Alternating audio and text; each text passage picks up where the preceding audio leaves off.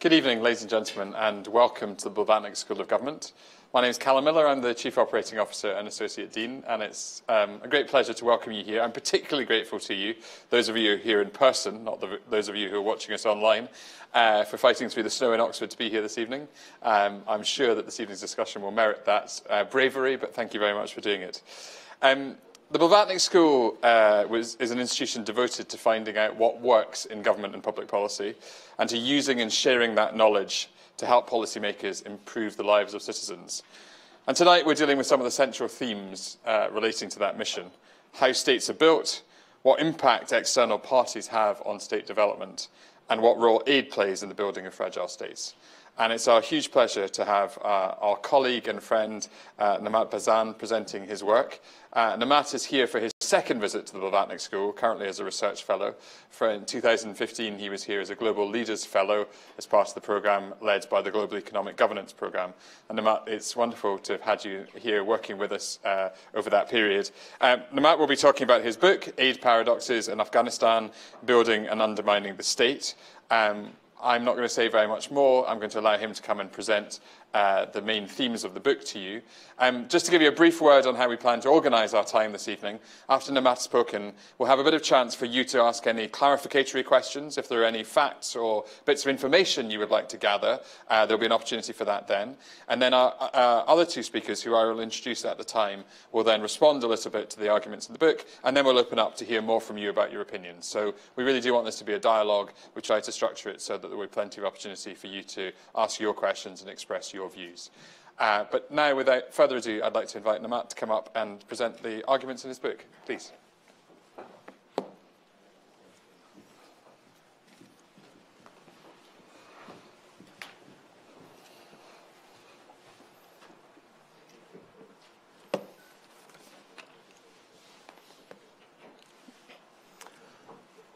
Calum, thank you so much, and for your kind remarks. And it's a great pleasure to be here. And I'm so honored to discuss my book with Mr. Ludin, a former colleague. We worked together in Afghanistan on reconstruction of the country, and also Stefan. And also our wonderful audience. Thanks for being here in this wonderful weather of Oxford today. We have a number of countries that are suffering from interdependent feelings, which are not on track towards sustainable economic development, have citizens who live in fear, and which cannot deliver services. Over 1 billion people live in this situation, which we call it fragility. And the efforts, despite the increasing attention to reduce fragility, the efforts have not been successful. What I have been trying to do in this book to unpack this problem by looking at one of the most challenging and dynamic places in the world, Afghanistan after 2001. So one of the questions is, why Afghanistan? What happened after 2001 or 9/11, both in terms of the intervention and the conditions on the ground, Afghanistan had a weak and fragmented institutions, making it challenging for the state-building process. In this work, I have tried to look at how the existing public institutions were strengthened, new ones were created, in particular by looking at how donors supported government reforms to improve the taxation system, how the government reorganized the state fiscal management system, and how a particular form of aid dependency which Afghanistan endured, including over-reliance on off-budget aid, which bypassed the state and national mechanisms, affected the state and society, what I call it fiscal relationship. In terms of the findings or key argument of the book, Three key findings have emerged from this study. Two is related to the process of state building, especially in Afghanistan, and one to theory of state building and a state-society fiscal relationship. The first one, I would like to focus on the first two and on the conclusions of the book. I found that there has been a path dependency in the process of state building in Afghanistan. A number of factors affected the state building since mid-18th century, but the reliance of governments on external sources of revenue in the form of tributes, subsidies, and aid has been a constant feature of the state, affecting both the characteristics and structure of the state. What happened after 9/11, it was not something new, and the flow of aid to Afghanistan reinforced the building of what I call it an aid-based rentier state. Then what happened after 9/11, foreign aid had paradoxical impact. On the one hand, aid significantly contributed to economic growth, expansion of public services such as health and access to education. But on the other hand, the form of aid dependency that Afghanistan endured and reliance on off-budget aid had negative implications for accountability and the state building. Especially the paradoxes can be observed through four mechanisms. The first one is an upward accountability to donors. The second one, the creation of a parallel public sector. The third one, paradoxical tax outcomes. And the fourth one, divergence in state-society fiscal relationship. Before discussing some of these paradoxes, I would like to share with you some facts about aid and foreign aid in Afghanistan. First, when Afghanistan needed the most, it received the least aid, especially in the 2 years after intervention or conflict. Afghanistan received less aid per capita in comparison to other countries in similar situations, such as Bosnia and Timor, 5 to 10 times less in comparison to those countries. Same coming to military aid, there was a gap being left and little investment took place to build a local capacity or the capacity of security institutions or having more peacekeeping troops on the ground. Second, what was promised by donors, those were not implemented in reality. So there was a huge gap between commitment, pledge, and real disbursements.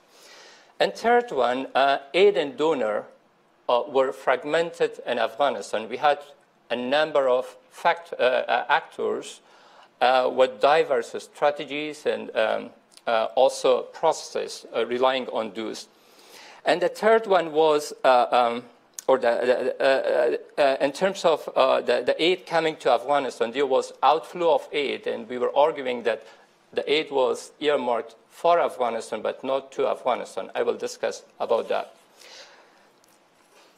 Coming to the first paradox, upward accountability to donors.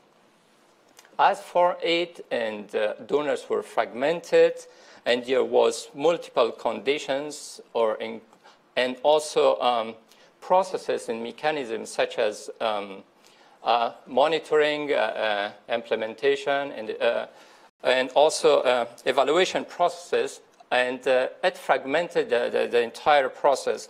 And within that context, donors were micromanagement the aid in Afghanistan.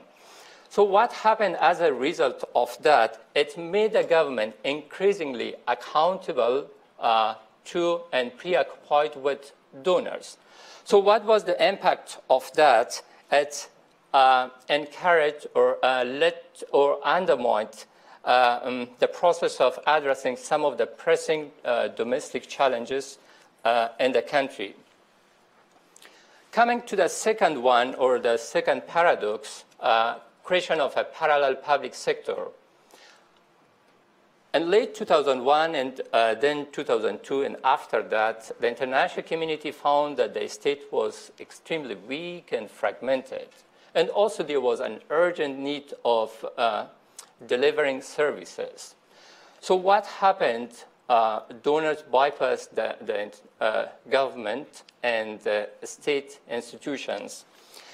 As a result of that, because it was huge, it created a form of parallel public sector, which was fiscally much bigger than the state permanent institutions.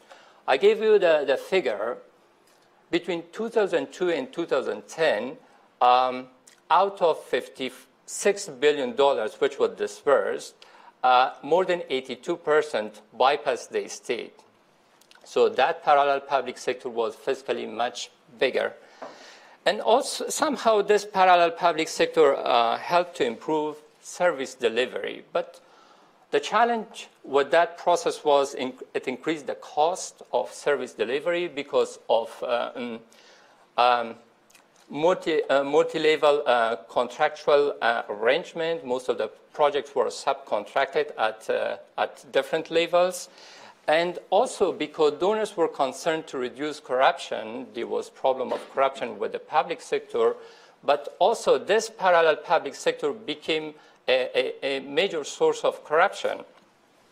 Another challenge with this mechanism was that this sector, the parallel public sector, through that the employees would or could get higher salaries, or could offer like higher salaries in comparison to the permanent public institutions.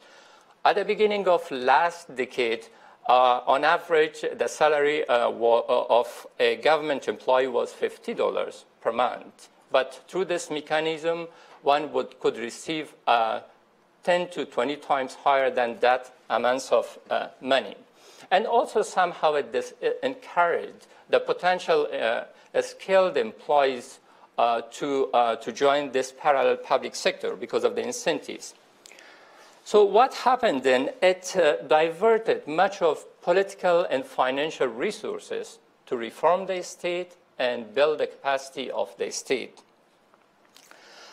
Another problem with this approach was because most of the money through this mechanism came through off-budget. A study by the World Bank found that each dollar through off-budget mechanism, which bypassed the state, had 10 to 25% impact on domestic economy, meaning using domestic products and services. While in the case of on-budget, it was between 70 to 95%. As a result, this mechanism prolonged the state weakness because the problem was not with this process at all, but it was huge and also used as a permanent mechanism, while it should have been small and used as a transitional mechanism. Coming to the next one, paradoxical tax outcomes. Partial reform of the taxation system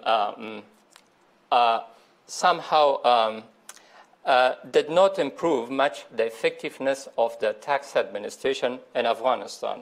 And there was also over-reliance concentration of donors and the government on revenue-generating targets, neglecting the politics of taxation and the need for the emergence of a social fiscal contract around taxation between the state and citizens. There was also another issue with that, the exemption of aid, both military and development aid from tax, prevented the emergence of harmonized taxation in Afghanistan. So there was low compliance and also high tax evasion. Coming to the fourth one, the most important one, a state-society relationship, or what I call it, fiscal relationship.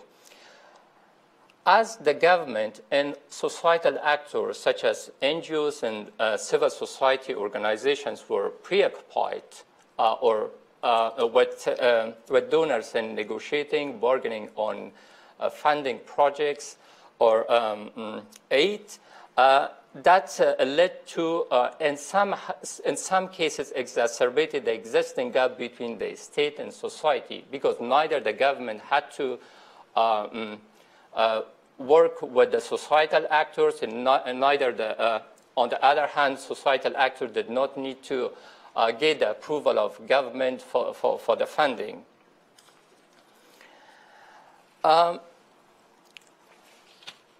So there is another question, why this happened? Well, Afghanistan made significant progress since late 2002 and late 2001 and 2002, but also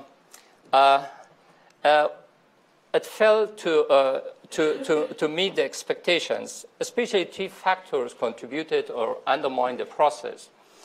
The first one I found was institutional legacy. At the beginning of the last decade, Afghanistan inherited weak and new patrimonial institutions, fragmented, and making the process of state building much more difficult. The second factor is elite fragmentation in the politics of patronage. And it had immediate impact on the initial design of state institutions, because senior positions were offered in exchange for political support. While one would argue that, okay, short-term stability was necessary, but in the long term, this process undermined both stability and long-term state building.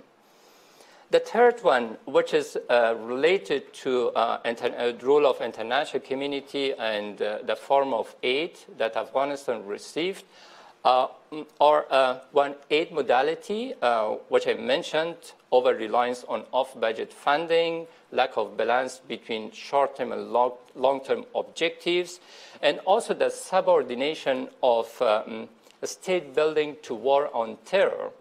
So that was another paradox. The last factor, which I didn't discuss about, and that's very important, not only in the case of Afghanistan, but also many other fragile situations, the role of external factors or external sources of fragility. And in the case of Afghanistan, the insurgency of the Taliban and other groups, militants, which had safe havens and critical support from outside Afghanistan, also undermined the process of state building. Coming to the conclusion, what I argue in this book is that foreign aid helped to build and undermine the state in Afghanistan. And while I argue in the book that the relationship between foreign aid and the state building is highly complex, but by and large, a number of factors can determine the outcome, and those are donors' intention and interest, aid modalities, institutional legacy of the recipient, as well as policy options. What was critical in the process, what this book recommends, that this process is complex, but we need a rethink of international policy towards situations of fragility and policy options in order to make the state building process more and aid more effective. I stop here. Thank you.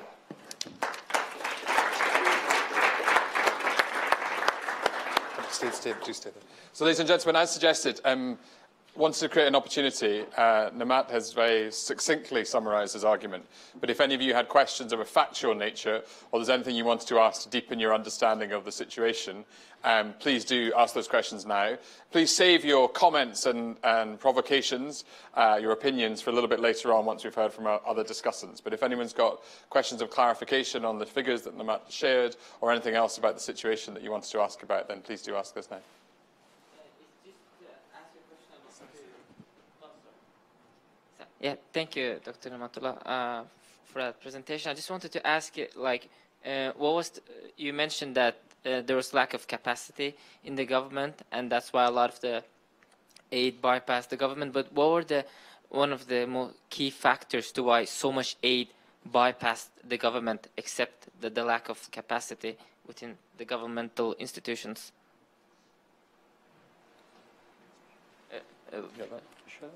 Yeah. Well,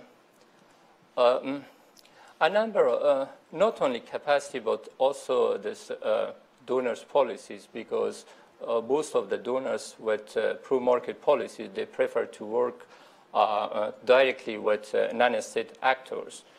So it was capacity, the question of capacity, and also corruption.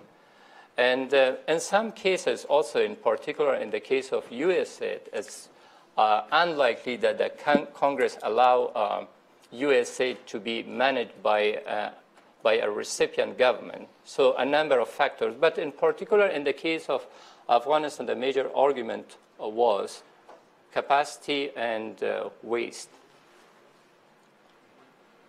Any other questions or clarification? No other factual queries? Okay, in that case, thank you so much, Nemad. Ladies and gentlemen, it's my pleasure to introduce our second speaker this evening. Mr. Javed Lubin is currently the Deputy Foreign Minister of Political Affairs in Afghanistan. He was the ambassador to Canada for Afghanistan from 2009 to 2012 and to Norway prior to that, and previously served as Chief of Staff and Director of Communications for President Karzai. So in this debate around state capacity, we could not be more fortunate to have somebody who's seen a lot of that, working, I know, with Nemat in that capacity, to share a little bit with us his experience, but also I hope to give an insight as to whether or not you agree with your friend. Please.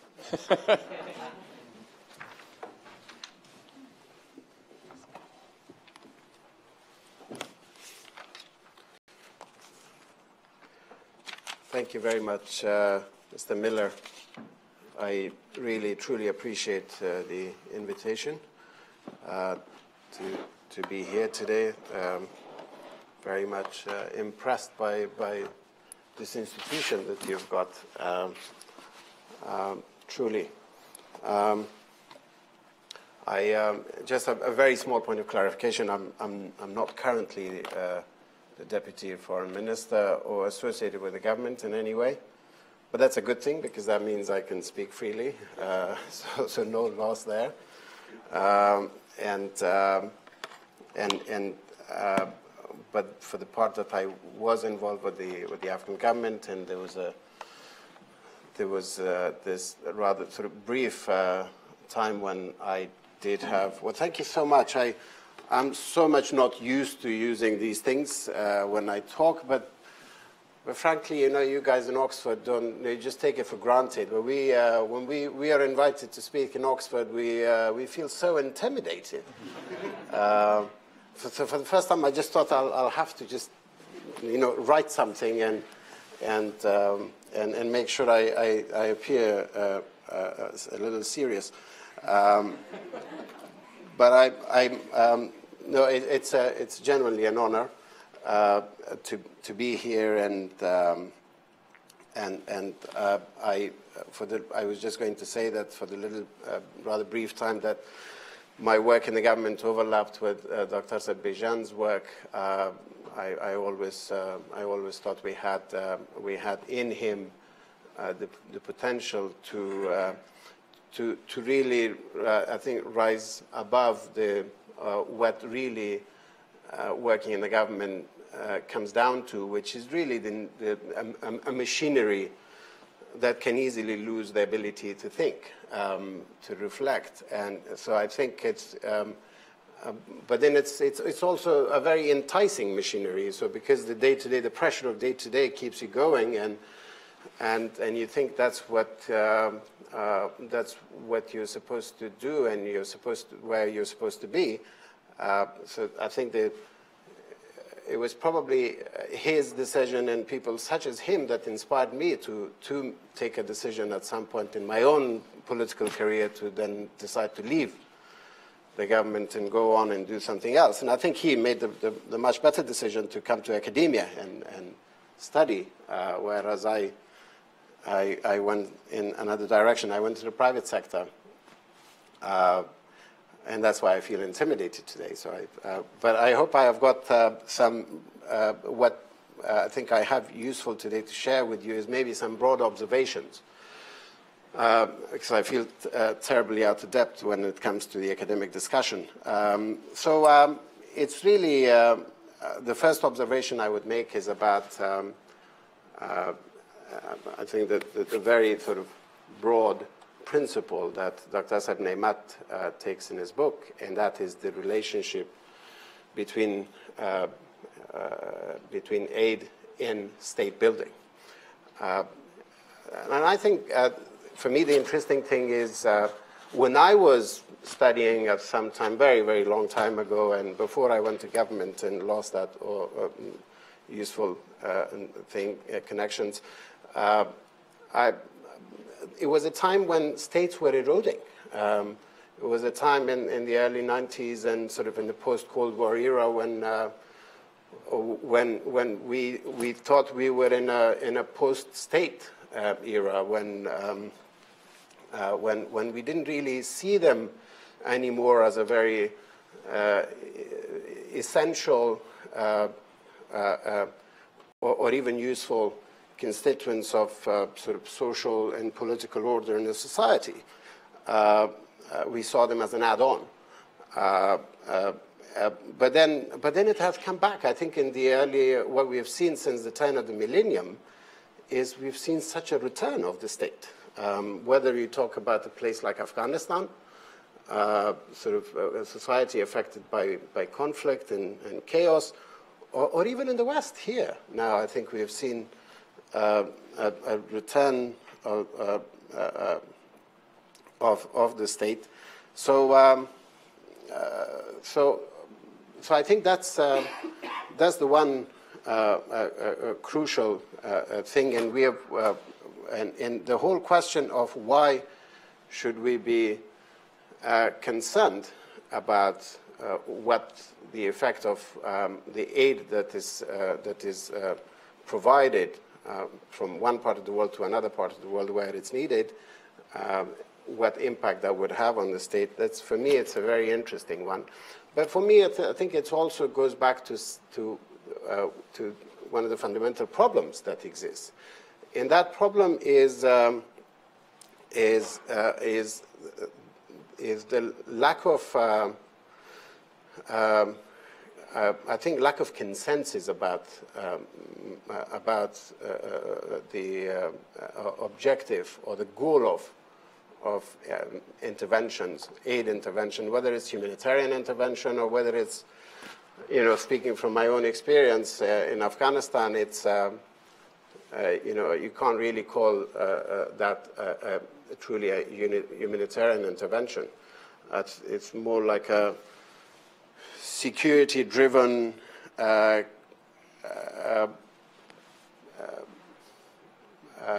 geopolitically inspired, but also humanitarian at the same time intervention. So and part of the problem, I think, in this notion of focus on the state that I see, and I saw this from my own experience, was that the way the aid architecture sees state is a very narrow, functional view of state. And with tremendous respect to Dr. Asad Bizhan, the seeing the state just as a machinery to levy taxes and deliver public services is I think, only one aspect, one dimension, and especially when you're talking about societies that are in the process of transformation, like Afghanistan. There is a much, much larger, much, much bigger dimension to the role of the state, and that's the political dimension. which is often disregarded or, in worst case scenario, actively undermined by the aid system. And we saw this in Afghanistan as well, that this clash between, and Dr. Asad just in his remarks referred to it, the tension that we see a lot of times between the two dimensions of state. Primarily, I would say, if you asked an Afghan about how they view the most significant sort of manifestation of the recreation of the Afghan state after the Taliban collapse in 2001, I think they would put the this whole sort of functional view of the state as a secondary. The primary concern for the Afghan would be the fact that the state is both the end in the means of achieving a sort of a level of political coherence, political unification of some sort, for the society to come together after a very fragmenting experience, and then to create a new future for itself. So I think that's what my most important sort of observation that I wanted to make today was was really this seeing the two different dimensions of the role of the state and societies like Afghanistan, post-conflict societies like Afghanistan. The other observation I wanted to make was about some. It's from my own experience of being involved with the Afghan government in very, I would say, extensive sort of interactions I have had over the years with the rest of the world. Afghanistan at one point was this unique case where a very small, very extremely impoverished country, I wouldn't even call it state, because effectively the state had to be remade from scratch, was now interacting with the massive influx of elements of a global, truly global intervention, so I saw both the positive sides of this and also the negative sides of this. I think in terms of some sort of critical observations about this, I think one of the most important things that I saw in terms of the American-led intervention in Afghanistan in post-Taliban period was the fact that there was a consensus behind the fact that America was now involved, and there was something called the war against terrorism, and they all wanted to. Everybody, in fact, with perhaps the single exception of Pakistan, our big kindly neighbor to the east, everybody across the board agreed on the fact that it was justified, it was legitimate to intervene in Afghanistan. However, if you asked me if there were two countries that really, truly, deeply saw eye to eye in terms of the objective, in terms of why we were there, or why everyone was there, I can't name them. Perhaps the UK and the US were the two closest allies because they agreed on practically everything together, but even that didn't always happen. Mr. Miller is here, and with his background in the UK government would have his views about this, but I didn't really. I think this was a major weakness, because really this there was no sort of agreement, no consensus behind the objective of the intervention. And America itself everybody thought they were there because, for their own reasons, obviously, but also because they wanted to be there when the US was involved. But the US itself was deeply divided. And I think that's that sort of brings me to the second point about the some of the inherent challenges or flaws in the intervention or the aid architecture, if you like, and that is the fact that I think the way that interventions are, and I'm using the word intervention, I think, as probably in a slightly different way than the aid architecture, because for me, as I said earlier, it's not just about, it never works in isolation to the political and military or security dimension. Aid is always provided in a space that's characterized by those, imperatives, whether it's political or military. So I think that's why I think intervention is probably a more appropriate word in terms of the post-Taliban period in Afghanistan. I think the world was completely ill-prepared for something like that at the time. The way in my interactions with for example, with the American government, I was utterly surprised by how uncoordinated they were. This whole thing, sometimes I thought this whole thing was like a tyranny of bureaucracy. There was this very, very big, important political goal that was often driven right from the top, from the president himself. However, the bureaucracy, by the time the consequences of those political decisions reached the ground to translate into some sort of action in Afghanistan, all these bureaucracies would really kill it, would really go in different directions.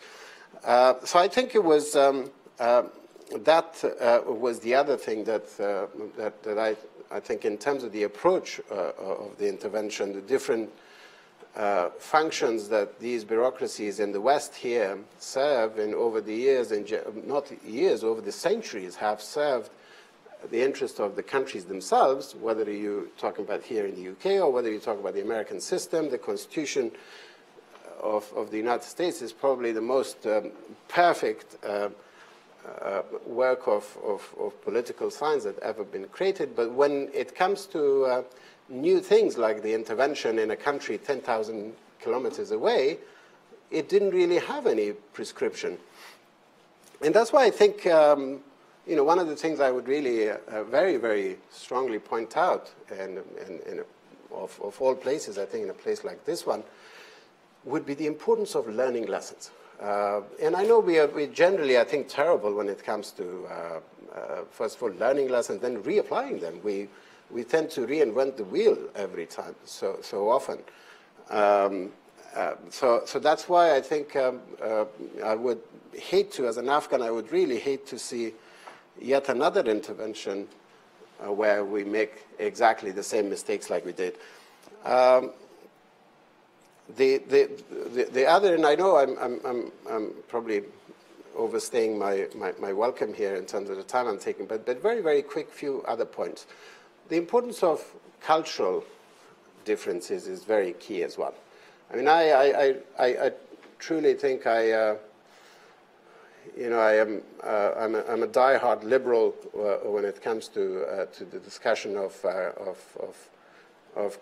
culture, and I really truly believe in humanism and universal values. But I think culture plays a role in much more practical ways than you think. A lot of times when you talk about culture, then immediately people think, oh, there is a clash of values, or these Afghans are different and these Americans are different, or the Western.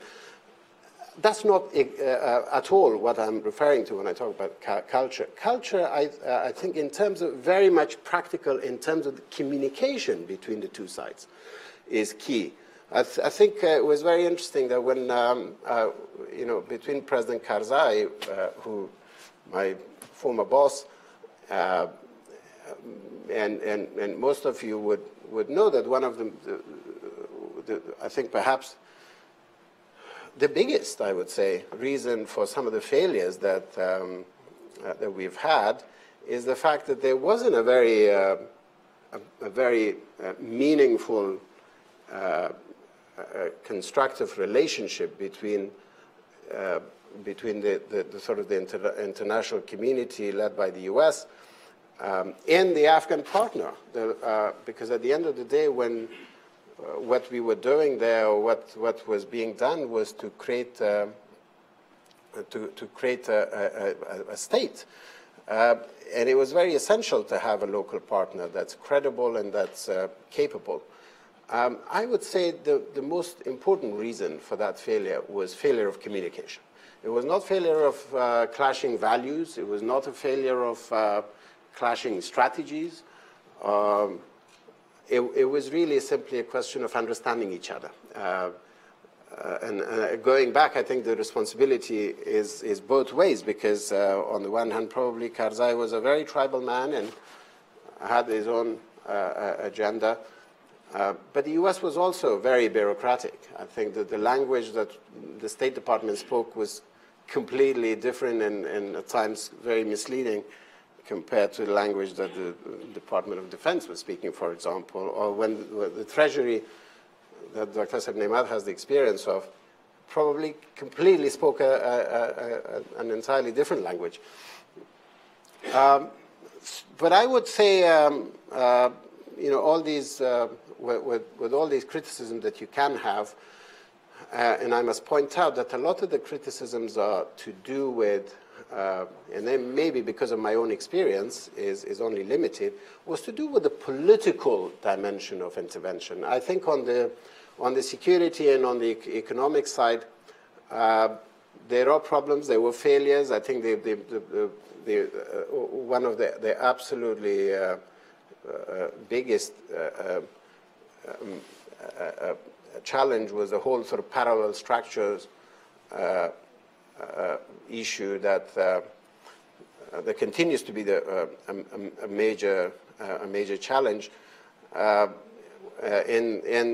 the other side. But really, one other than that, I see as an Afghan, I think there's been a lot of achievements as well, which must not be forgotten. I think a country like Afghanistan, whether this was driven by a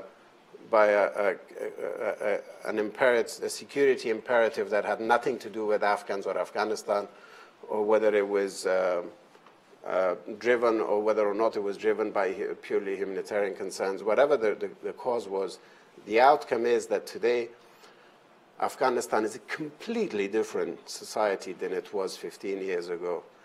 For one thing, since I've gone to the private sector, I'm utterly amazed by how many millionaires we have now, whereas 15 years ago, I could probably count the number of Afghan millionaires with fewer fingers than I have in one hand. But right now, it's absolutely, Dubai is bustling with Afghan money. And the challenge really is, part of the challenge, I think, is that it would be so much more wiser, I would say, meaningful if Afghans in the international community as well, they did something to attract some of that money back into Afghanistan in terms of investment in those things. But with that, I think once again, it's been a great pleasure to talk to you. And I must say, Dr. Nemat, just a last word about you. I'm truly proud of you. I think what you've done is really focus on an extremely important question we've had to face in the last 15 years. And I hope, going back to my point about learning lessons, if if we could maybe make this as a start to study Afghanistan carefully for what it presents. I think a lot of money, a lot of effort, a lot of lives have actually gone into this intervention now. So having like some sort of an Afghanistan studies thing where you take lessons and see all these mistakes that have been made and not out of ill intention. I don't think anybody is claiming that, but it's purely driven by the fact that we didn't have experience of doing this ever. But hopefully we will not have, thanks to the work that you have done, Dr. Nemat, in other work, we could maybe reapply this in other contexts in the future.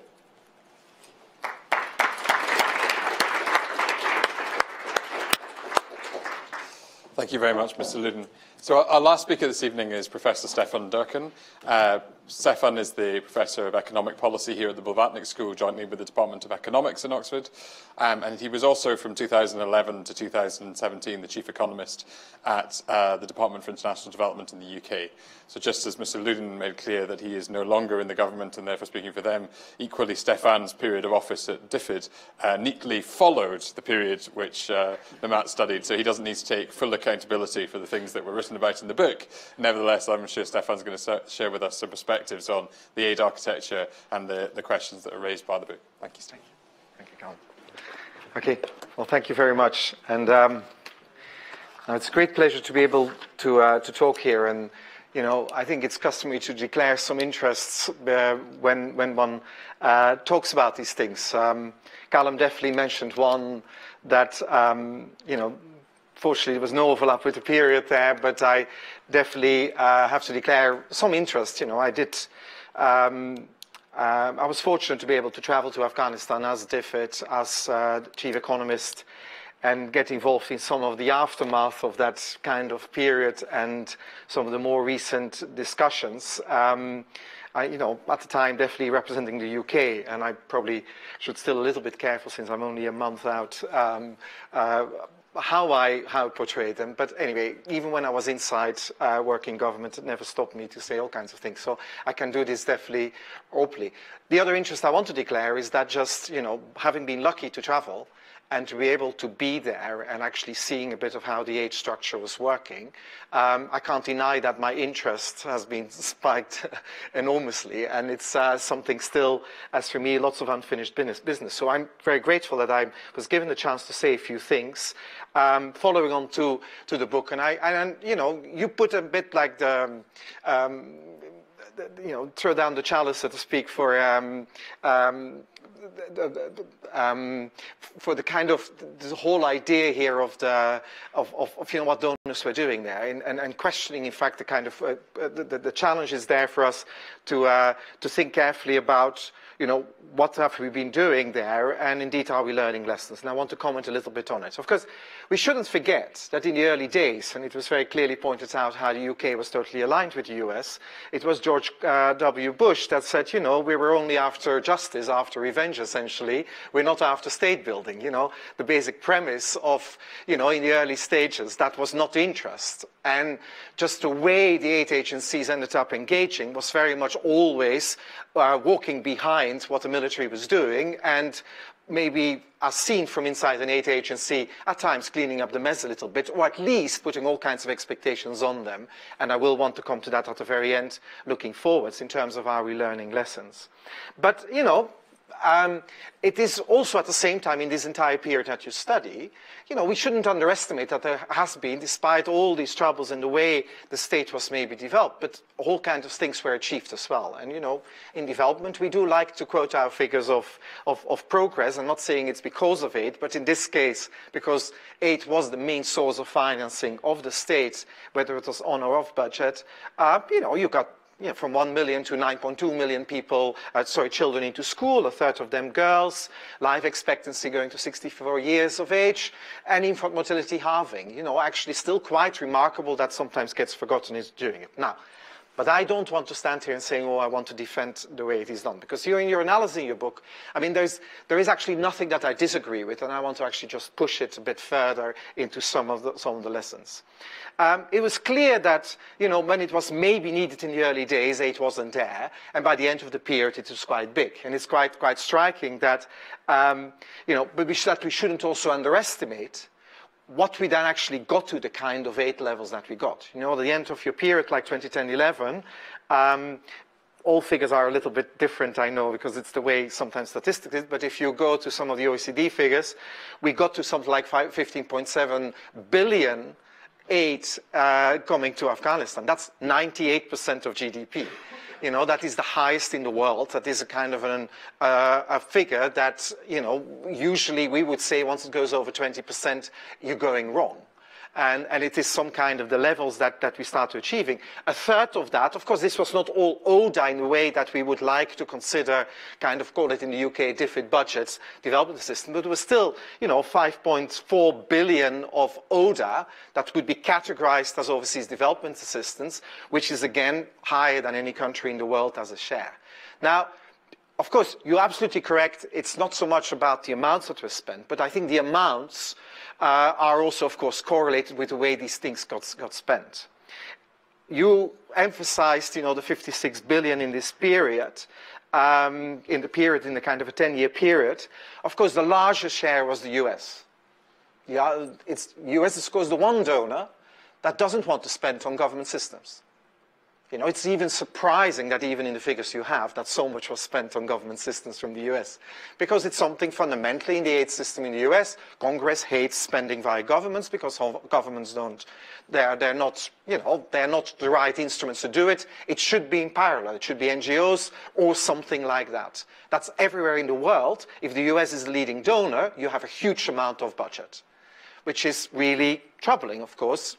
It's still reasonably okay. I'm not trying to defend it here. I'm definitely not put here this time to defend UK, but, you know, I think it was the third or fourth biggest donor in this period, you know, after Japan, the European Union. But the European Union and the UK were about 35 to 40% on budget. Now that becomes a more reasonable figure. That's actually trying to put a bigger part. And then I'm not even sure how you're counting RETF, because that's partly off budget or on budget. I'm not even sure how the statistic dealing with, but basically a lot of the spending on social sector spending was always organized in pseudo on budget, you know, using not quite the systems there. So an awful lot of the social sector spending was there as well.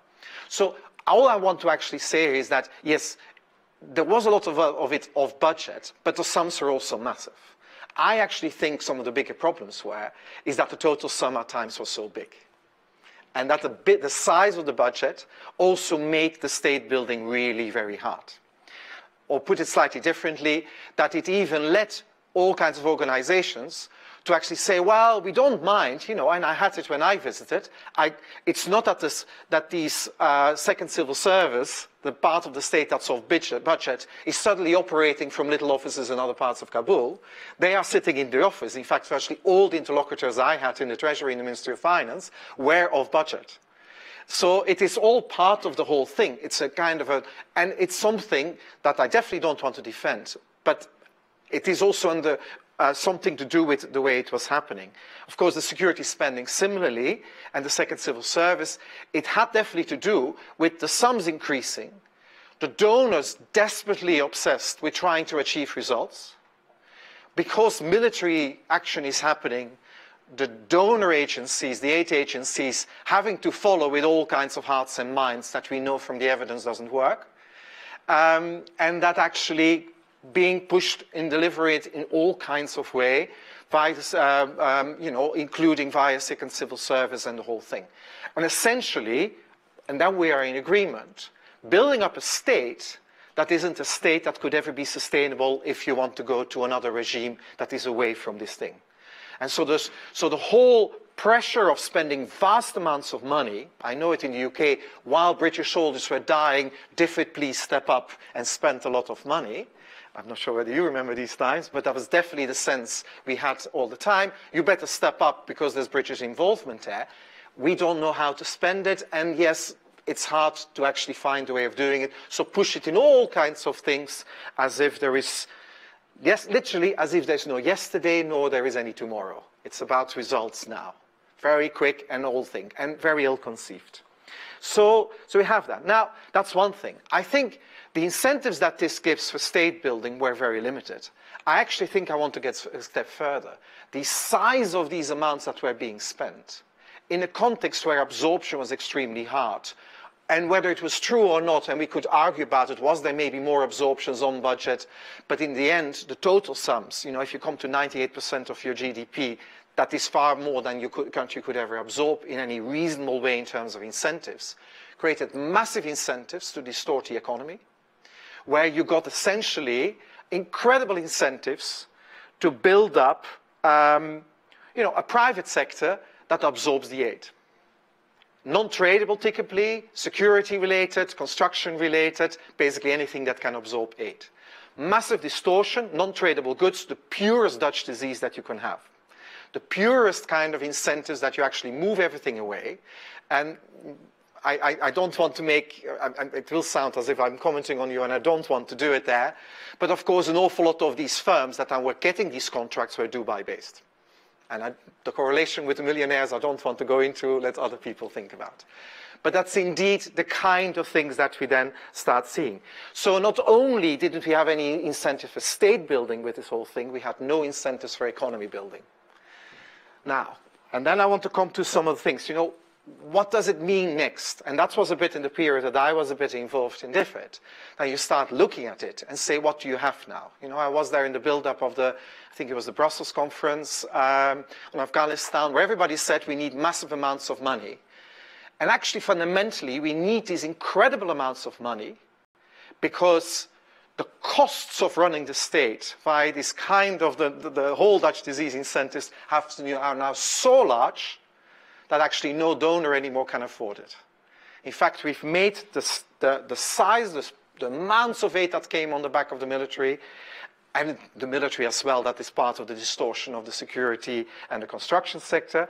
We made basically the state budget, even if we were to put it on the state or off budget, but we made the state essentially unaffordable. And it's one of these things, the future state, I think, is totally unaffordable. But in the period you're talking about, in dollars, the budget in Afghanistan has increased tenfold in dollars. Now, that's something that costs more aid money and has to come more into it and so on. So I do remember the pressures that before the Brussels conferences, we need to find $500 million easily. You know, we need to find, that was on the UK side, can we find $500 million? I don't think we can. And everywhere needs to scramble for money because we have to keep on this system. Because, you know, the problem is, this is building it up as if there's no tomorrow, but we still need to keep that state going. This was gambling on quick success, both on hearts and minds and success of peace. And in the end, it's a much more protracted conflict. And there's actually not clear whether the money is for tomorrow. So my worry is not so much even that we threw away the chance of state building maybe in the early periods, but actually then the way we responded during the conflict is actually we make peace virtually unaffordable. And that's the kind of stuff. The fiscal burden side, you know, we can dream of it, but there is no rate of GDP that can ever replace 98% of GDP. You can't tax 98% of GDP. So you can't do that. And even 35, 40% just to do the aid part in the pure social sector spending and related to it is unrealistic. And that's a really strange thing, because now, yes, and I don't want to take much more time. In terms of lessons learning, okay, one of the issues here is that, and we've seen this if you read Chilcot carefully on Iraq, you get exactly the same. People in Chilcot inquiry told us that one thing that they were totally convinced and been kind of working on behavioral science is that people are totally, in these circles, full of confirmation bias. Or put it slightly differently, they only look for the evidence that supports their story. The whole time in these kind of conflicts, we build up something that, oh, well, we can now do this. We can use this money, we can do this, all these kind of things. The political idea during this conflict on the donor side is, surely the aid budget can surely help here the military and we can do hearts and minds and that whole kind of stuff. The evidence on hearts and minds spending is limited, it's incredibly difficult. So there is a lot of self-illusion and so on. But then the whole process ends up, as I said already, a potential what is the future. So what would be? You know, suppose peace were to break out. Suppose imagine that scenario. What is then next? Okay? So one of the real tricky things is that the right response would be try to then start building the state in a sustainable way. Make a state that becomes sustainable.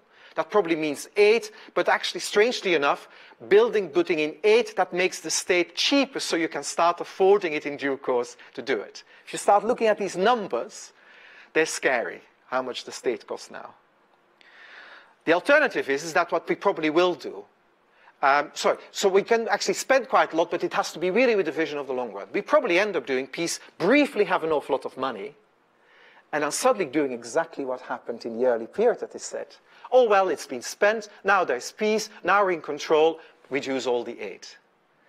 And it's going to be a hard issue. How will we try to have a no-regret peace dividend if it comes, compared to how can we ever build an affordable, sustainable state? And is that dilemma, I have no answer to, but it's typically in fragile states. We have it as extreme as we ever can in Afghanistan. So I wish I would have said something more positive, except for saying this is really worthwhile because that early period is where the seeds are sown for the real difficulties we have now to actually see what could come next in the future for Afghanistan. Thank you. Would you like to come and join us? So, ladies and gentlemen, we're going to move now to some questions. I'm going to ask the speakers to come and join me at the front here so that we can field your questions. So, who would like to kick us off with a remark or question on the discussion that we've had so far? Please, if you just very kindly just give your name and any affiliation you have so the speakers know where you come from, that'd be great. There's a microphone just coming to you now. Thank you so much. It's a really genuine pleasure to be here today. I'm also a former government worker for the Afghanistan government and a former colleague of Dr. Bizhan and Mr. Ludin, but been away from the government for quite some time now. Let me begin, if I may, with an example. I was working for the government, for the Ministry of Commerce at that time, when I met this guy from the US Department of Defense, and he wanted to spend some money which he had it's non-military aid that they had. They had to spend it, and they had limited amount of time, and they had to spend it on something. So they came to me because I was working for the export promotion at that time, and we were helping these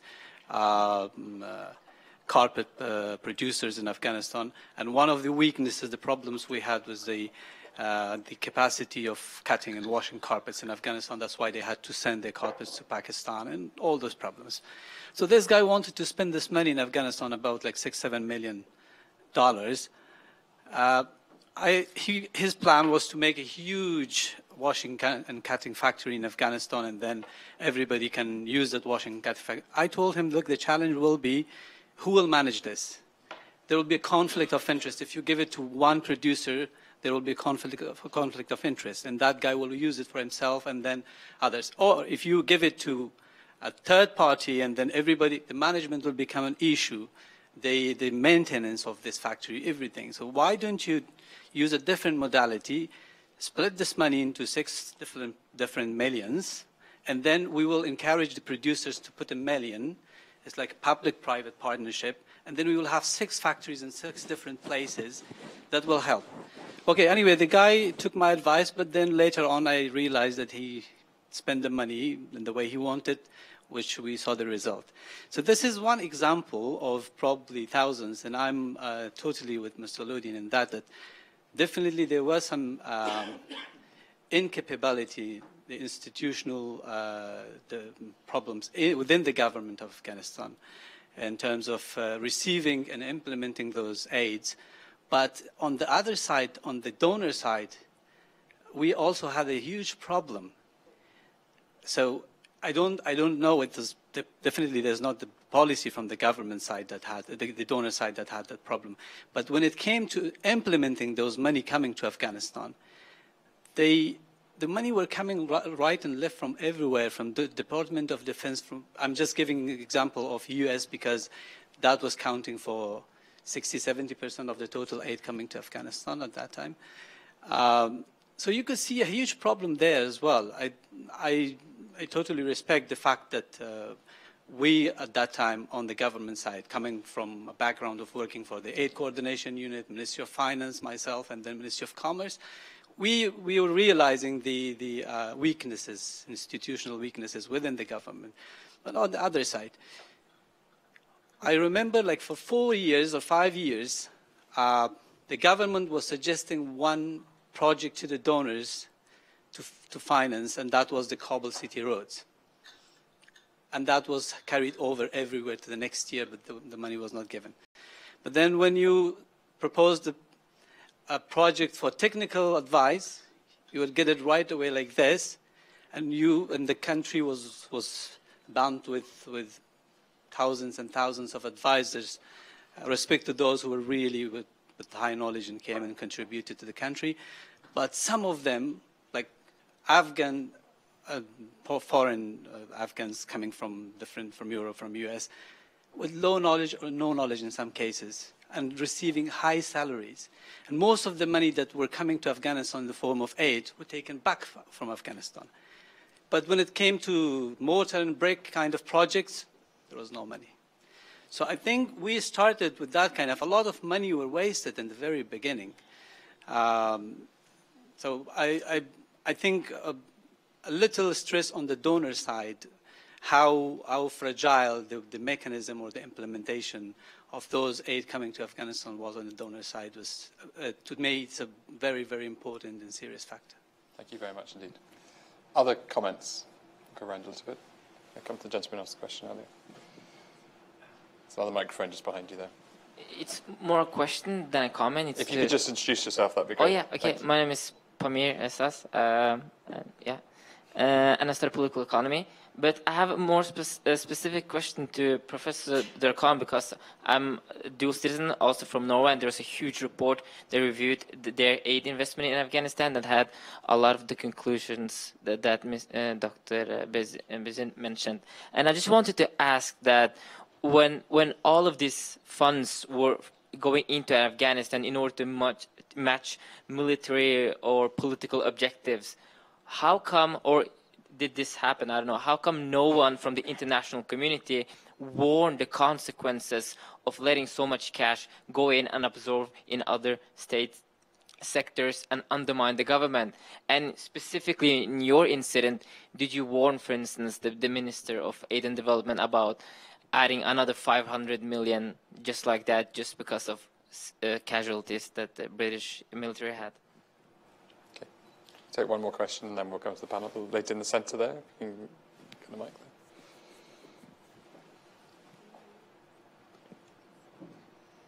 Hi, my name is Alexis, and I'm an MPhil student here looking at Iranian and American engagement in Afghanistan. Thank you all for speaking with us tonight. But my specific question is for Mr. Ludin. You mentioned that there was really no consensus behind the objectives of the U.S.-led intervention. I'm just wondering if you thought that was always the case, even initially at the December 2001 Bonn conference, where just based on sort of personal interviews I'd done, albeit only with the U.S. participants, but I've learned that there was pretty significant cooperation between the Iranian and American delegations there, and sort of how they worked together to lobby the various Afghan groups. So yeah, I was wondering if you could speak to whether or not you thought there was at least initially a consensus, and also based on my own interviews, they spoke about the conference as like this grand success, at least initially. I'm wondering if you agree with that, and if you think the structure of that first UN-sponsored initiative impacted the subsequent state-building initiatives. Thank you. Great. Stefan, first question for you.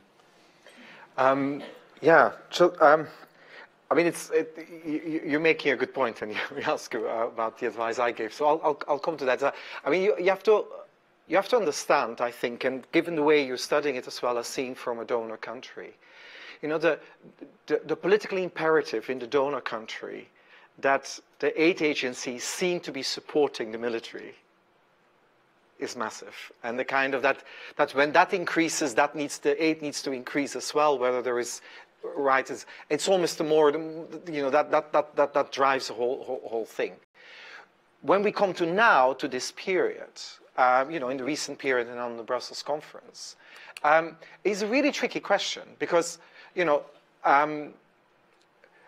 it's not an issue now on saying we need to withdraw that $500 million now.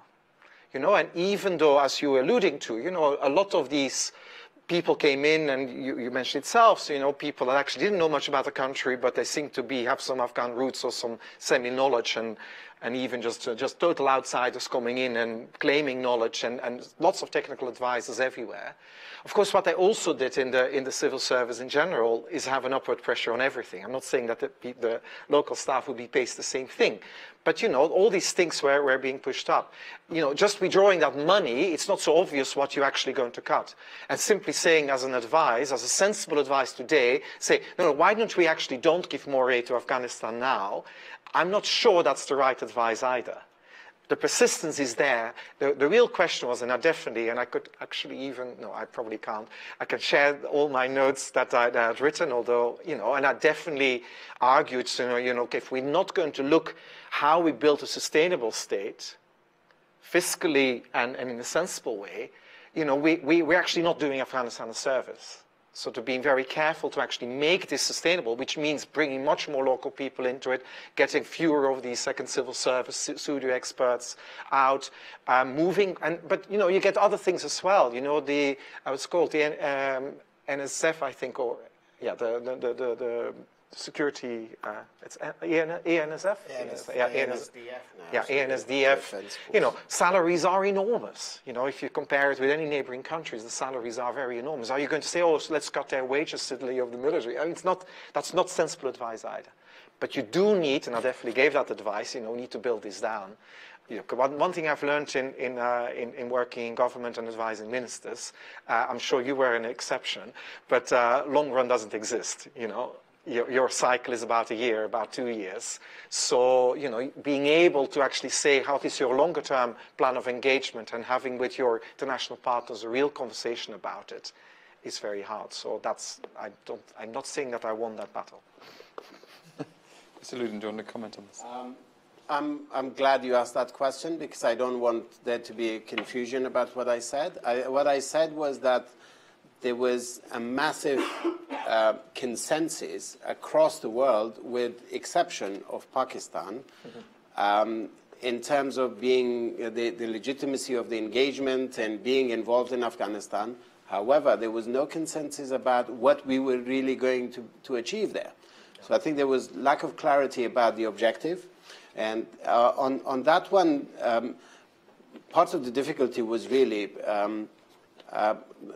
about the complexity of the political environment. A lot of the people from the West, for example, got involved essentially out of solidarity with the United States. Later on, they developed their own specific reasons for their engagement in Afghanistan. But other countries, by and large, specifically those from the region, they got involved out of their own interests. And in a lot of those interests weren't necessarily, you know, consistent with what the goal of, for example, the United States or Europe or the UK or others was.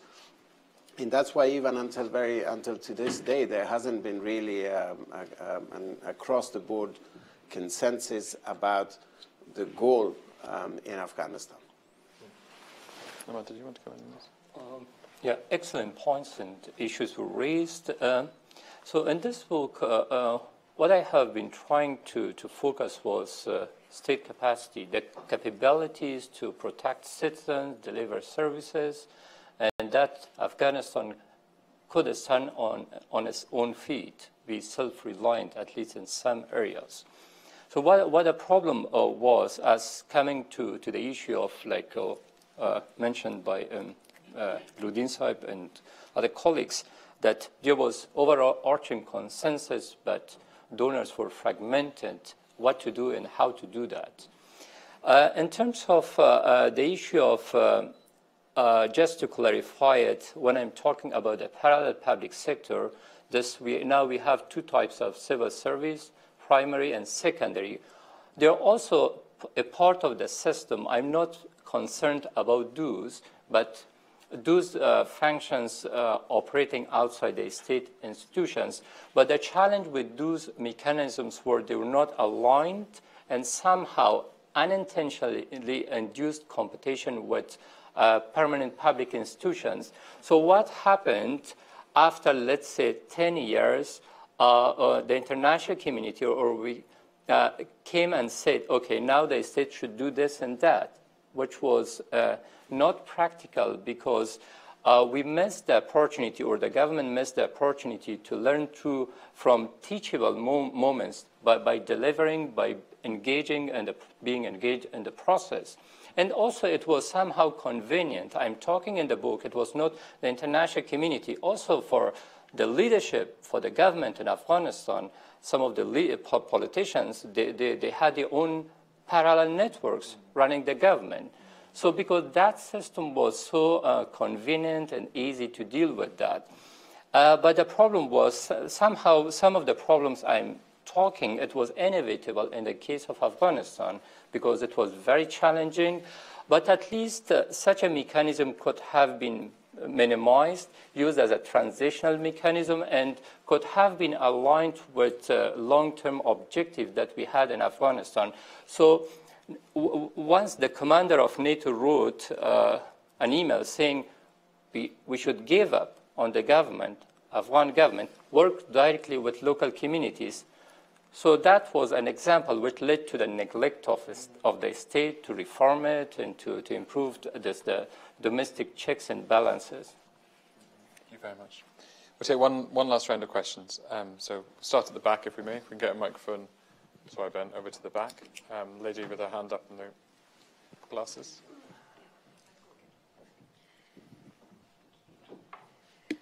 Yeah, I'm Barbara Stapleton. I was based in Afghanistan from 2002 to 2011. In the last 5.5 years, I was political advisor to the small EU political office before it merged with the political and the aid side merged eventually.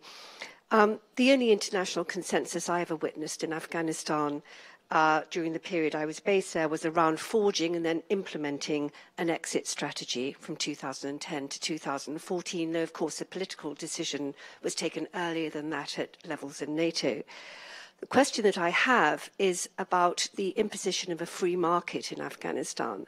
This was a highly controversial issue amongst Afghans who knew full well, particularly qualified Afghans at the university and elsewhere, that the country was being flooded by much cheaper Chinese and Turkish and other goods, and the urgent need to create jobs, which is arguably one of the most important means of stabilizing the country, was not only limited by the failure of the international community and the Afghan government in some ways as well to forge a unified economic strategy, but also by this imposition of the free market. And I wonder if you have any comments on that. Great, thank you. Gentleman next to you, I think, had a question as well. Thank you. My name is Hamish Nixon. I was also in Afghanistan for about 6 years until 2011, including some time with the World Bank. My question is, for any of the speakers, what do you make of the argument that's been advanced periodically and again recently by Barnett Rubin that essentially there are two, I think it builds on your comments, Mr. Ludin, about there being two dimensions of the state. The political dimension is the one that is probably most important, and the building of a political settlement. I've always felt the New Deal, which emerged during this time, which was to deal with how to give aid in fragile states, essentially amounts to telling a fragile state to act like it's not fragile. In light of that, what do you make of the argument that the only way to achieve a political settlement in Afghanistan, given the historical reality that all viable states in Afghanistan have been built with foreign support, requires the geopolitical and regional consensus that none of this is actually achievable without a regional and international solution to the conflict? Thank you. Take two more questions. So we'll come over to this side of the things. I'm sorry, those who are running around with the mics. Lady here with the glasses. Thank you very much. My name is Alexandra, and I'm an MPP student here at the Blavatnik School of Government. Thank you very much for your fascinating insights. I very much hope to conduct my policy research in the months to come in Afghanistan, actually, and I'm very much interested in the peace talks between Taliban and the Afghan government, and also external actors that are powerful, such as, for instance, Pakistan. And just yesterday, President Ashraf Ghani had sort of expressed his willingness to conduct such peace negotiations with Taliban on the basis of sort of some agreement to respect the constitution, and to actually recognize them as political actors. In the same time, I see that the new US administration has been very reluctant and focused on security rather than development, and that somewhat delusionally believe that Taliban can be defeated by dropping bombs out of the air, and I believe that that's not how insurgencies die. And then following that, on the 14th of February, the Taliban had sent an open letter to the Americans, to the citizens of the United States, asking to pressure the Trump administration to actually join the peace negotiations. So my question is, do you believe that the letter was genuine, or is it some sort of political game on behalf of Taliban? And what are your personal perspectives on the peace negotiations of Taliban? Thank you very much. Great. Thank you very much. The gentleman in the front here in the tie.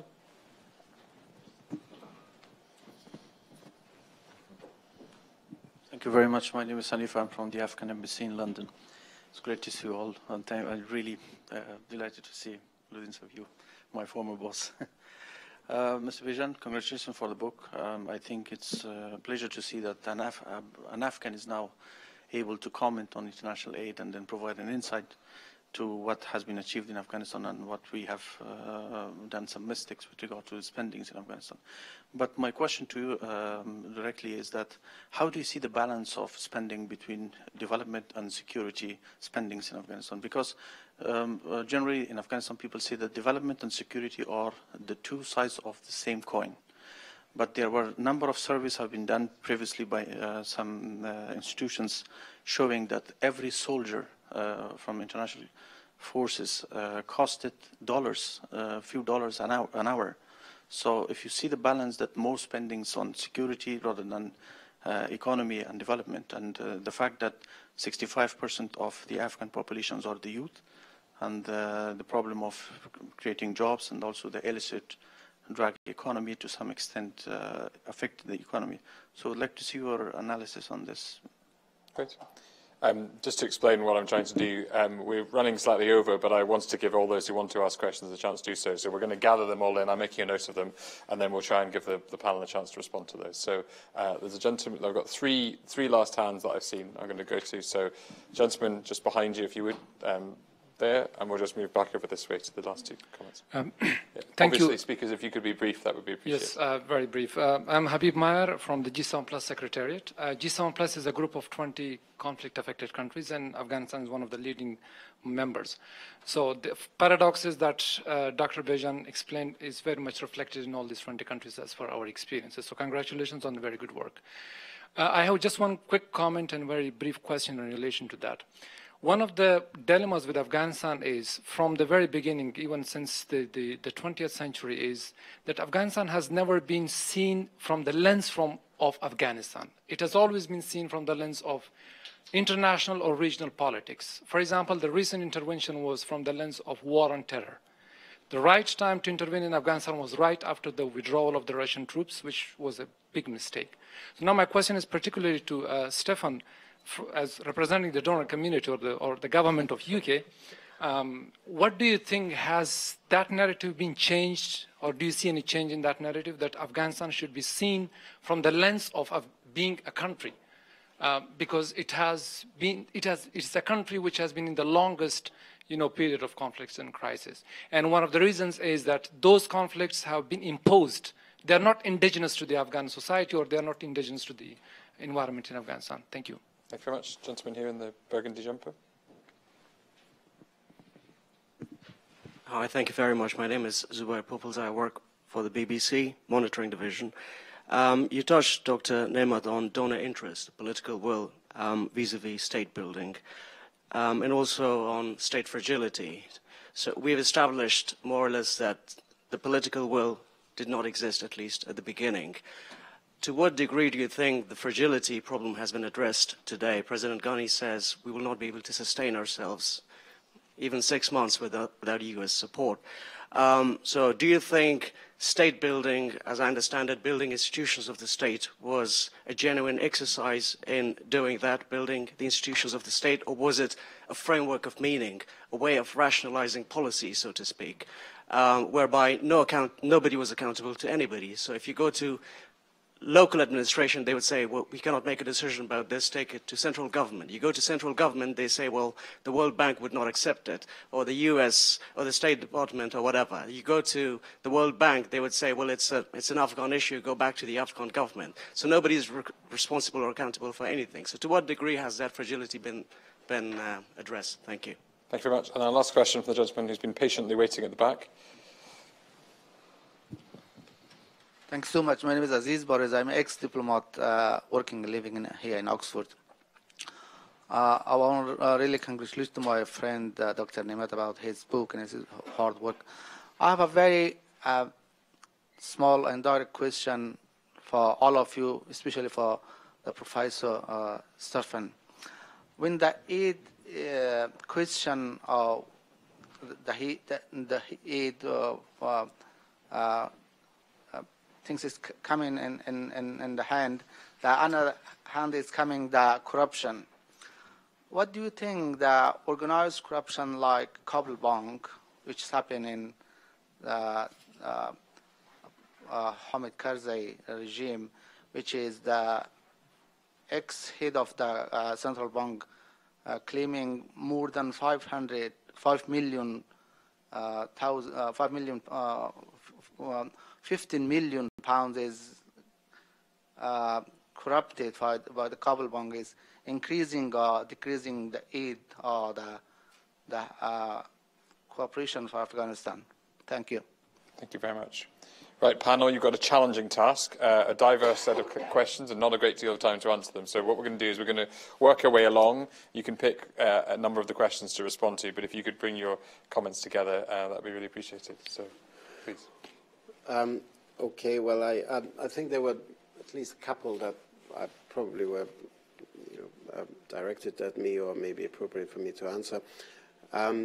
On the question of regional and international consensus for state building and in the whole sort of challenge of building the Afghan state, first of all, I think there was the one problem I have is with the whole notion of state building. We should have, in Afghanistan, had something more like a state restoration. Because Afghanistan has had a state for generations, for centuries. To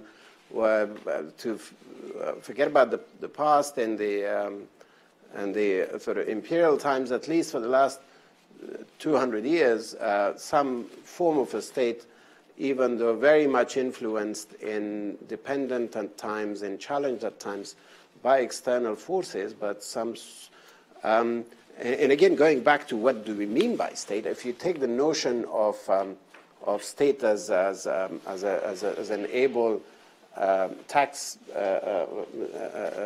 levying machine or a public service provision machine, then perhaps not a big history of state. But if you see the state as a manifestation of a sort of collective identity, in a corporate way, that state had existed for almost 2 centuries. Now, we lost that thread somewhere in the 70s, for example, and I think the best thing would have been, I was involved in the Bonn conference, and I think at the time nobody really thought about these things because we were all under the pressure of the moment. But the decision to go back and adopt the Constitution of 1964 as an interim constitution was I think, an excellent idea, and what we should have done, but we didn't go far enough. If I had my any say at the time, which I didn't, I would have actually gone to the government of the time and tried to restore it even if it takes restoring the monarchy, that would have really solved the problem of legitimacy, which hasn't escaped. That question of legitimacy of the Afghan state has not escaped the current government for a moment.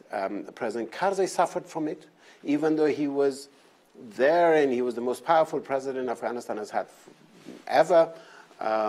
But he somehow felt challenged all the time because he thought he was brought in by the Americans, and he always had this stigma with him carrying that, whereas if we had restored the state, then we wouldn't have that. Point two on your question is in terms of the necessity of consensus. There is absolutely no question. The Afghan problem has never really truly been an Afghan problem. So the solution will certainly not be an Afghan one. Right now, I think the biggest obstacle that stands in the way of Afghanistan finally achieving some sort of success in terms of this state-building process is the role of Pakistan. That's the one country that has chosen to stay outside that consensus. Right now, I don't think we have, even though there are, and the lady earlier asked about Iran, despite all these challenges that has existed in terms of the, building that sort of a consensus, with the difficult relationships, for example, that the United States has with countries in the region. In Iran is one of the important examples, but there are others. Russia is another one.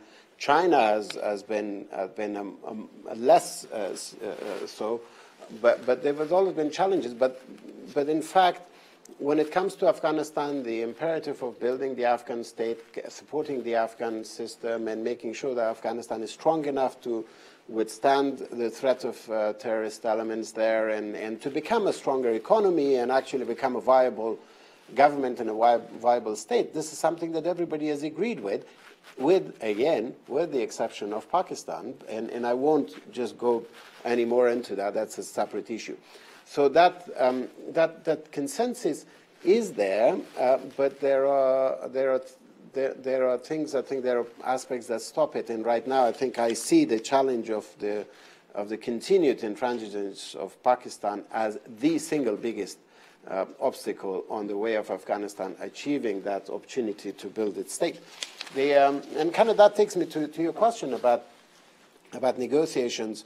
I think it does appear that Taliban is strong, and Taliban, if you take really their ability to create violence, then you would be justified to assume that they're strongest than they've ever been.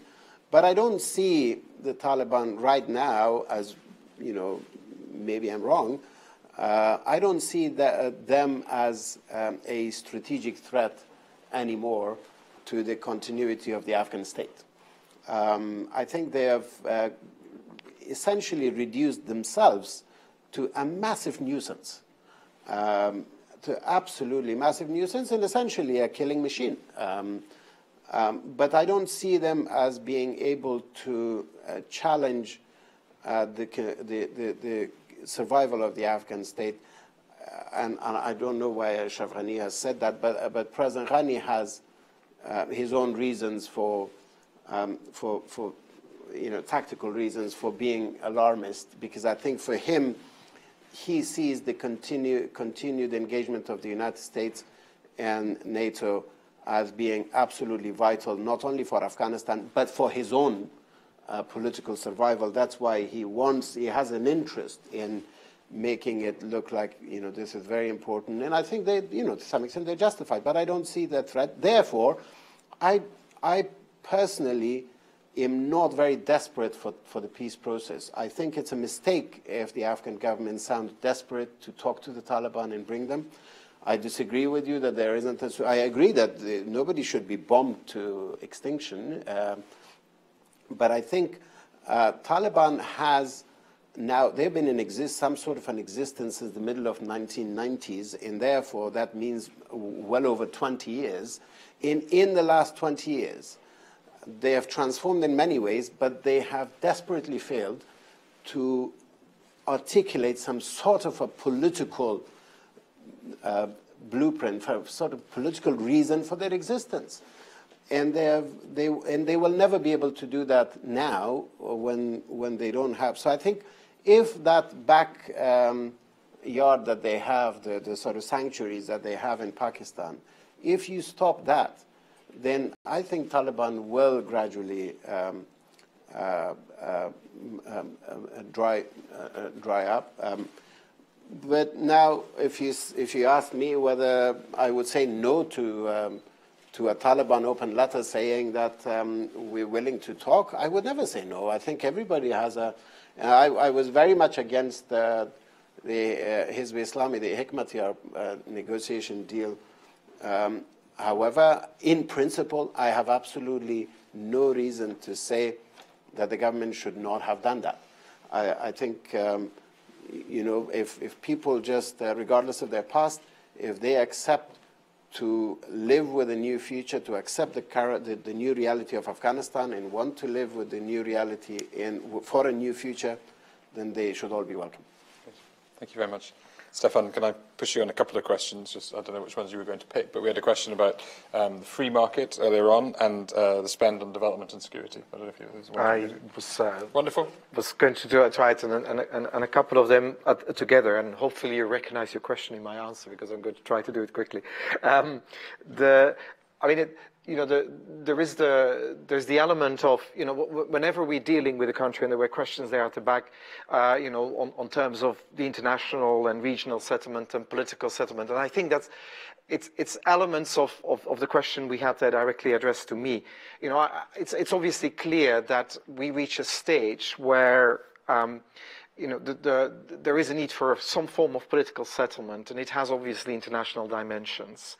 But what's very striking, and I will, you know, what's very striking is that understanding also what the local political settlement is that underlying it, that often then gets forgotten. You know, I can see that definitely in London. They may be very interested in the bigger point and the sanctuaries and the whole thing, but then what is the nature of the settlement? And it leads similarly on the development side as well, is that, you know, in a kind of a conflict or post-conflict setting, we're all very good at dreaming up the kind of the bigger picture and the amounts of aid that needs to come, but actually very poor at having a proper lens on the country itself, what would be the local economic settlement and the local development settlement that you kind of need.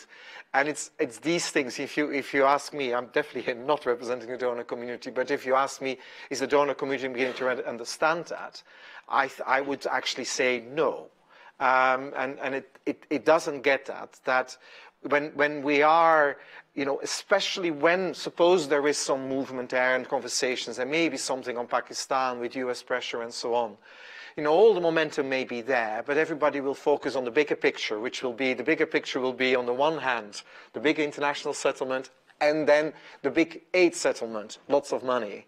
But actually, in terms of what we'd end up doing, we may end up doing similar things as we did there, actually misguided economic responses, because actually it's not really thought through. To be honest, I see this at the moment in lots of the thinking that's going on in Syria. You know, I can see the dollar signs in front of me and all the monies that will be done, but is anyone seriously thinking what it would mean locally, how you build up an economy again? And I'm not saying it should be protection or not and free market or not, but it should have a very careful, both the local political economy lens, a local politics lens, and a local economic and development lens that they actually have. And I also think, in general, that we often miss these opportunities beforehand to really start thinking, what would that detail mean? Because we all get very obsessed with that, seemingly that moment of, there is a moment now when we can declare the end of a conflict or a temporary settlement or a negotiation, where actually it's the detail behind it that I worry. Why does the donor community doesn't wake up to that? Well, you know, during the conflict situation, I still remain with this point. If it's led by on military interest, then the aid community is just running behind it and has to carry the bags and has to bring the bags of money or whatever it is. But in general, it's just too much impatience.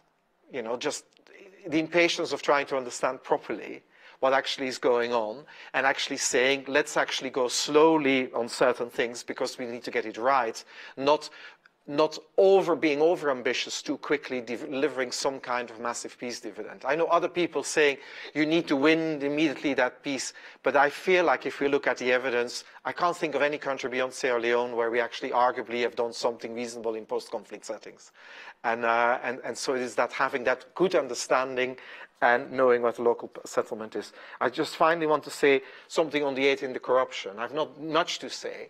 You know, I don't think it is the case that aid by necessity causes corruption, but I can't help but I can't deny that aid does provide some of the fuel and the liquidity for corruption, and it allows it to grow, blossom, and do all kinds of things. And that's not because it's something to do with aid, but it's because it's a big pot of resources that's there, and the rent seekers will be able to find ways of getting it.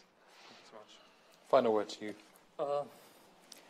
Coming to the issue of state transformation and continuity in Afghanistan, we had some sort of continuity in the existing state institutions for a long time. But the problem was not with that. The problem was that those institutions were ineffective. It was ineffective in the past and after 2001. So what happened? Somehow the process reinforced. The politics of patronage and those weaknesses that the state inherited. Coming to the point of, especially after 2014, that's a very good question. Did we reduce fragility or not? The answer, I think, would be no. And Afghanistan is yet suffering from, or is in a situation of fragility. And that brings us to another question, both concerning expenditure and also the context, because Afghanistan is not another country being in another part of the world, because most of the challenges the country is facing is beyond the capacity of a state to address. Narcotic is like a global challenge. Terrorism, so what happened during 9/11 in Afghanistan? So it requires massive investment. So if we take Afghanistan and put it in another place, let's say replace Bangladesh with Afghanistan, so then there will be the question, and perhaps Afghanistan will do much, much better with the given conditions. So that's another aspect of, but there was over-reliance on security.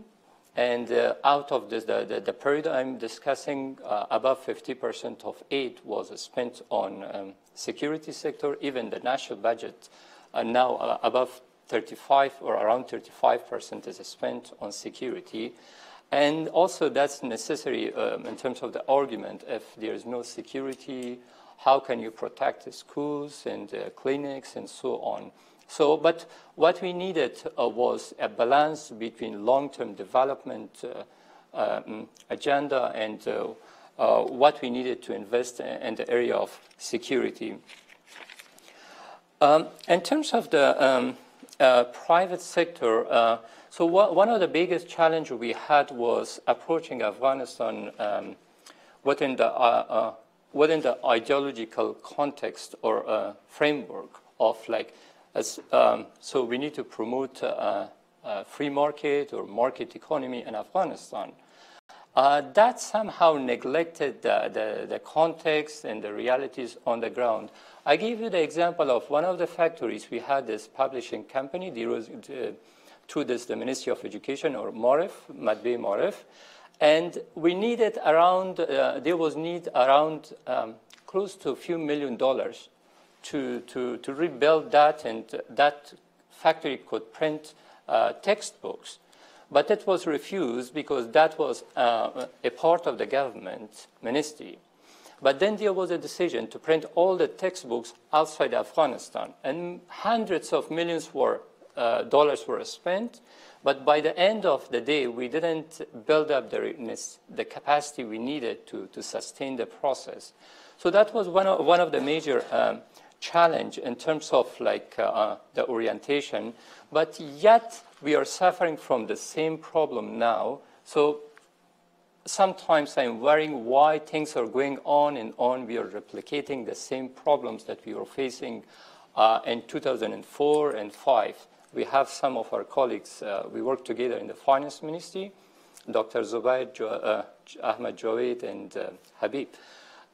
So that's the challenge. How can we rethink and fix when it comes to policy making and also somehow aid allocation in the country? Wonderful. Well, look, I want to, on your behalf, thank all three of our speakers this evening. It's been a rich discussion. I know there were more questions, but we are going to draw things to a close now. I hope that the discussion has teased out for you some of the key lessons from this very interesting book. Someone said earlier on it's excellent to have a distinctive and clear voice reflecting on Afghanistan's experience, having lived it. And I should have said more clearly in my introduction that Nemat held a number of senior posts. So he writes not only as somebody with distinguished academic credentials, but also somebody who's lived a lot of that experience. I can't recommend his book highly enough to you. It is a challenge to all of us to think, as this discussion has provoked us to do, about the lessons that we can take from Afghanistan's experience, and as was made powerfully in the comments from Mr. Ludin, making sure that the lessons that Afghanistan can offer the rest of the world are taken on board. So if we at the Blavatnik School can be any part in that, we'd want to be along with you and other partners. But for this evening, I want, on your behalf, to thank all of our speakers for their rich contribution, and particularly to Nemat for bringing us together and for writing his excellent book. Thank you all very much.